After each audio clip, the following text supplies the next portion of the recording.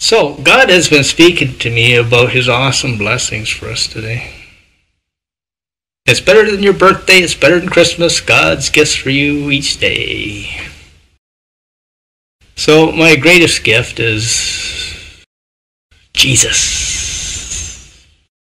For God so loved me, he gave me the gift of his son Jesus. And Jesus' greatest gift for me was his suffering death on a cross. We have to put them as the supreme gifts from God. And then we can have the gift of the Holy Spirit, and the fruit of the Holy Spirit's love, joy, and peace. We don't have to wait till Christmas to be happy. We don't have to wait till our birthday to be happy. We can enjoy God's awesome gifts for us now. Jesus' love for us, what a gift. Father God's love for us, what a gift. For God so loved me, he gave his son for me. For Jesus so loved me, he suffered and died on the cross for my sins, so that I could be friends with God. So I could get the gift of the Holy Spirit. So I could experience love, joy, and peace from God's presence. So, it's like the Bible says, the Lord will take good care of me. Like Jesus said, don't worry about anything. Jesus could just speak a word and he can feed 5,000 people. God could just drop food out of the sky for the children of Israel in the desert for 40 years. God can make a widow's jar to never run out of oil and flour. It's like I discovered some scripture in Job where it says we can laugh at destruction. We can laugh at famine.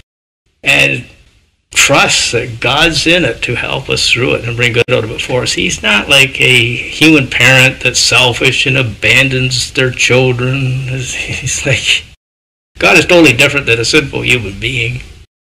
God is always there. God is perfect. God is love. God's a very present help in times of trouble. It's like you could just rest in God like a little child on their father's knee or something.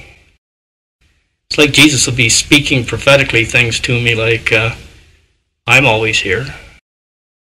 Enjoy me now. Relax in me. And we need to listen to what God's telling us. Jesus said, my sheep hear my voice. I know them. I speak to them. And he goes along with Scripture. So when you know the Scripture and you hear the voice loudly speaking, do not fear, I am here. Then you don't have to fear. And in God's presence is a fullness of joy. That's quite a gift, a fullness of joy. And we don't come into God's presence through our good works, are you good enough yet type thing. It's through faith in what Christ did for us. His free, awesome gift of righteousness for us. His blood that takes all our sins away, so we can come boldly into the presence of Father God and enjoy his presence, which includes a fullness of joy. What the Bible says about the gifts from God is true. If we believe in them, we will receive them. If we doubt in them, we'll miss out on them. These are the gifts of God. God feeding you, God clothing you, God making you joyful. It's not us trying to do it ourselves with the things of the world, idols and everything. That doesn't make us very happy. The money, the drugs, the sex, the rock and roll, whatever. The entertainments.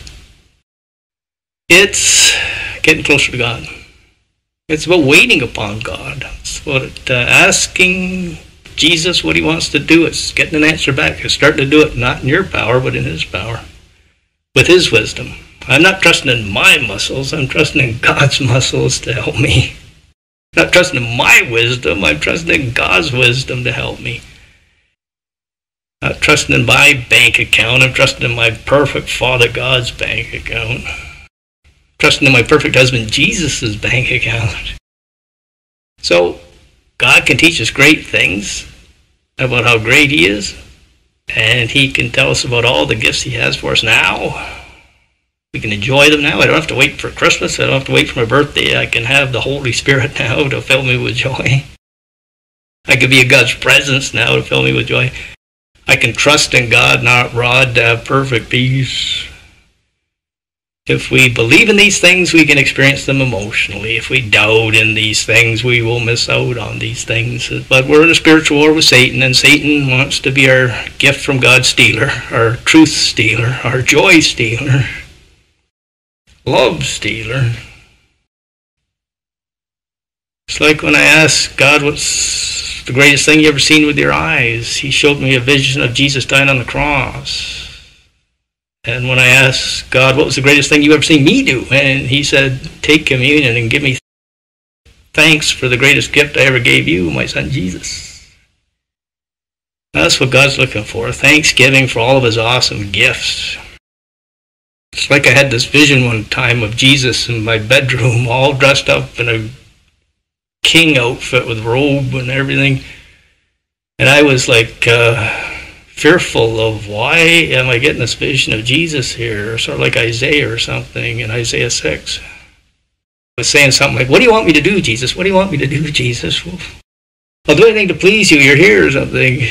And Jesus just said to me, just thank me. He wants us to put our attention on what he's done for us, not what we can do for him. Unless it's Thanksgiving.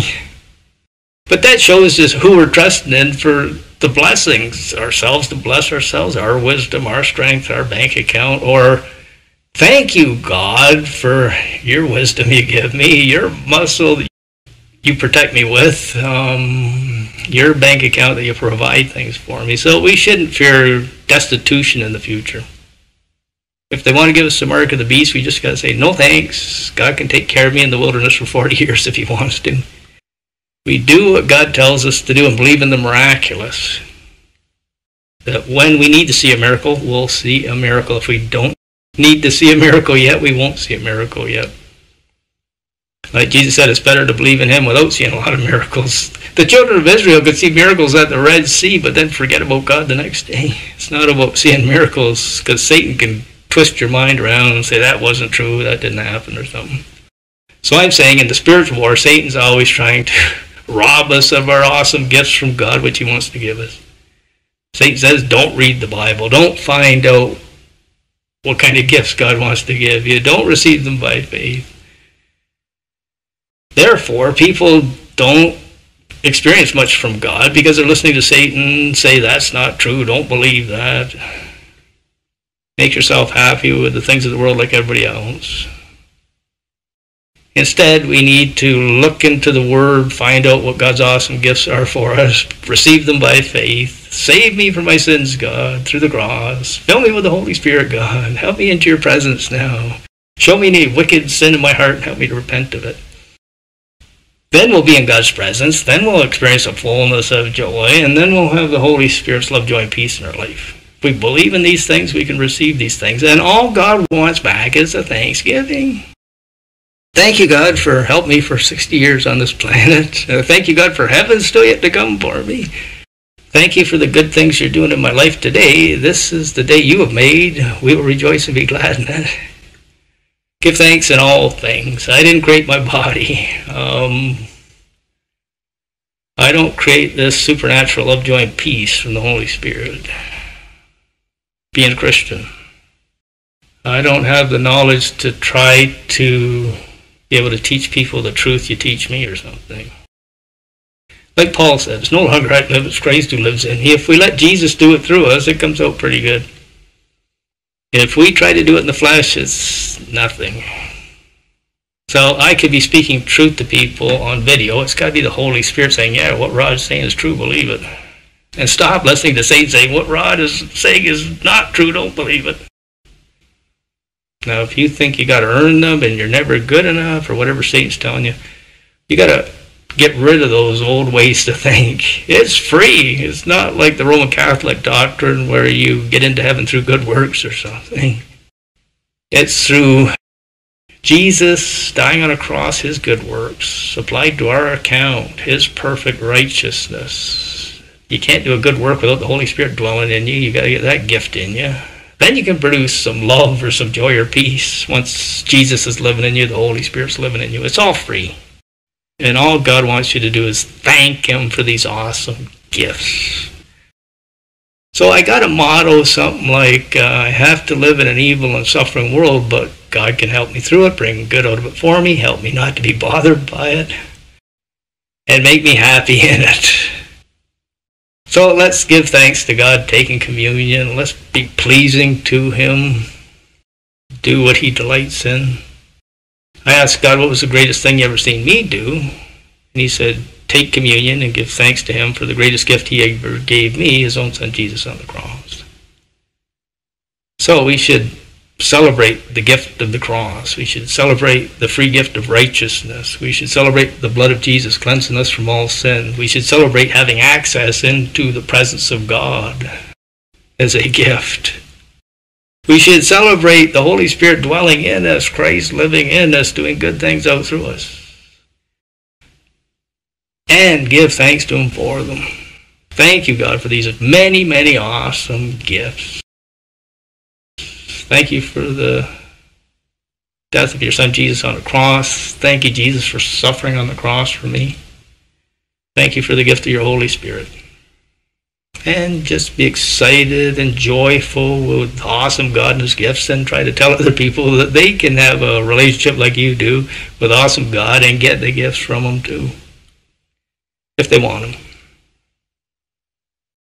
So that's a bit about God's awesome gifts for us.